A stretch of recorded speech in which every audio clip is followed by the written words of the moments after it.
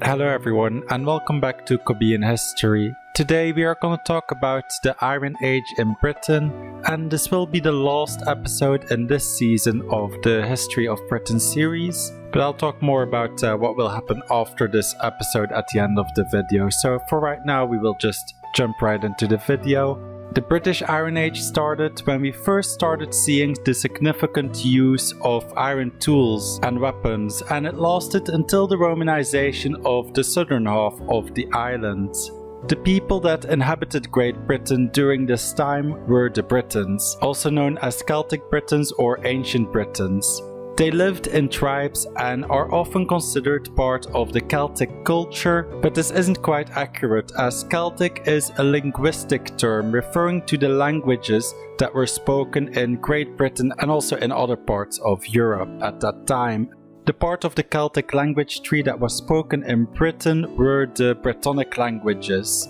Common Britonic, which might have been different languages at that time and later evolved into one universal language, was spoken south of the river Firth of Forth, and Pictish was spoken north of the river.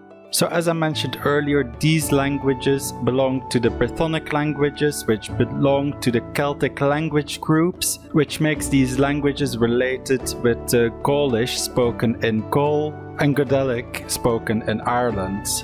And even though their languages are related, Britonic culture was a thing on its own, and there was no cultural unity connecting the Britons with the other Celtic people groups. The Iron Age can be split up into 5 subdivisions, and during this video we will go through them in order. Starting at the earliest Iron Age, which is considered to be between 800 BC and 600 BC, and this is kind of a transitional period between the Bronze Age and the Iron Age.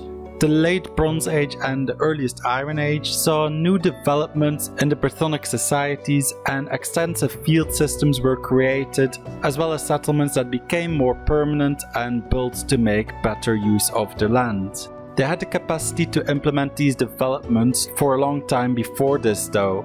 But in previous ages their focus had been more on their beliefs, and they used their resources and manpower to build large ceremonial structures like Stonehenge.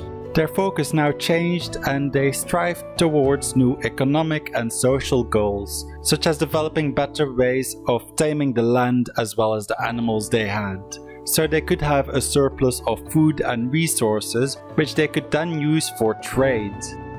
Long ditches that went on for miles were also discovered. These are thought to be territorial boundaries and indicate that people desire to increase their control over a vast area of land. Animals also became more valuable during this time, and the most common domesticated animals were cattle and sheep, but we have also found evidence that they kept pigs, dogs, and sometimes chickens as well. Surprisingly, there is only a minor amount of archaeological evidence regarding the remains of hunted game and wild species, as well as fish and other aquatic species, even in coastal areas. This indicates that the people of this time heavily relied on their livestock, in contrast to previous ages such as the Bronze Age and the Neolithic, where even though they already farmed, they also relied on a more hunter-gatherer lifestyle, in addition to agriculture. Since the start of the British Iron Age, Great Britain became closely tied to continental Europe. Especially the south and east of England had ties with the continent. We can see this through the appearance of new weapon types that are made in the same style as those on the continent. It is also thought that around this time Phoenician traders began to visit Great Britain in search of minerals. These Phoenicians brought goods with them from the Mediterranean, bringing the Britonic people in contact with new items that were previously unknown to them. A bit later in the early Iron Age, between 600 BC and 400 BC, we see an increase in goods being imported from the mainland, and this would have a big influence on the Iron Age art that we find in Britain. This time also saw the rise of big defensive structures such as hill forts. A few examples of some well-known hill forts are Maiden Castle in Dorset, Canterbury Castle in Somerset, and Danebury in Hampshire. They first appeared in Wessex during the late Bronze Age, but only became common between 550 and 400 BC.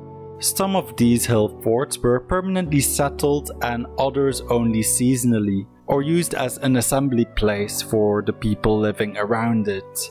In general, the presence of a hill fort indicated a great accumulation of wealth and a higher standard of living. In the Middle Iron Age, between 400 BC and 100 BC, hill forts might have served as communal centers used for markets and social events, and we see a significant growth in population and the emergence of regional identities. These common identities formed tribes, and they had quite a few of them in Britain. The names of the tribes were only given in later centuries by the Romans, so we don't know what the Britons called each other, but some of the tribe names given by the Romans still survive in some form or another to this day. For example, the Cantiaci or Cantii, labeled by Julius Caesar as most civilized of the tribes, lived in the area of modern-day Kent. Kent being derived from their name, and their capital was named Durovernum Cantiacorum, which evolved in the city we now call Canterbury. Another example is Devon, which its name derives from the tribe Dumnonii. The Dumnonii tribe also had a sub-tribe, being the Cornovii, the people of the Horn, which is where Cornwall gets its name from. And it's not only location names that derive from these tribe names. In the geologic timescale, the Ordovician and Silurian were named after the tribes Ordovices and Siluris that inhabited the area in which the rocks of these time periods were found. The Belgae were a tribe that lived in modern-day Belgium and northern France, and they also came to control a part of southern Britain when they emigrated to the area between the mid-2nd century BC and 50 BC. During the late Iron Age, between 100 BC and 50 BC, the Britonic people continued to develop their social structures and economy. We can see the expansion of their economy through the large amounts of Iron Age coins that we can find in Britain. There were different types of coins, such as gold or silver staters. This type of coin originated in ancient Greece, but made its way throughout Europe and were imported to Britain from the mainland. Another type of coin, the potin, was common in the southeast of Britain. These were made from a base metal alloy, which was typically a mixture of copper, tin and lead. These coins were based on Roman coins, the billion to be specific. Meanwhile, in the southeast there were a lot of imported gold coins from the Belgae tribe that immigrated to the area. The latest Iron Age starts around the time of Caesar's first expedition to Britain, around 50 BC, and lasted to about 100 AD. Because the Britons did not have a written language, the accounts of the Romans during their expeditions give us a better idea of the people of Britain. Caesar's account tells us about the Druids. These were the priests of the Britonic people and were a religious elite thought to have had magical powers. The religion of the Britons was generally practiced in natural settings in the open air, and they revolved around offerings and sacrifices, sometimes even human sacrifices, but most of the time it would be the ritual slaughter of animals instead. During this time there are thought to have been about 3 to 4 million Britons, with the average life expectancy at birth being around 25 years old. This was due to the high child mortality rate, and because of that, if you were lucky enough to reach 5 years old, your life expectancy would be around 30 years old.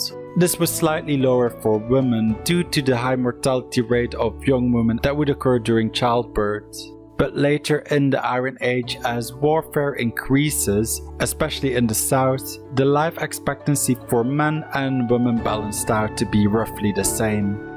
As the Romans conquered Britain, the native defences and hill forts proved to be little use against a concentrated Roman attack, and the integration of Britain into the Roman Empire was relatively quick.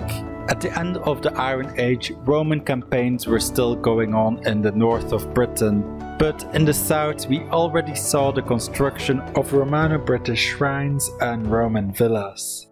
So that was it for this season of History of Britain. The next season will cover the Romanization of Britain and how life in Britain was under the Romans. I haven't planned out yet when this new season will premiere, as I still have to write all the scripts for the episodes, but I would imagine it to be a few months. So during that time I will still upload videos in the weekends, but that will allow me to focus on some different topics before jumping back into the British history series. I hope you've enjoyed. Let me know your thoughts in the comments below, and I will see you in my next video.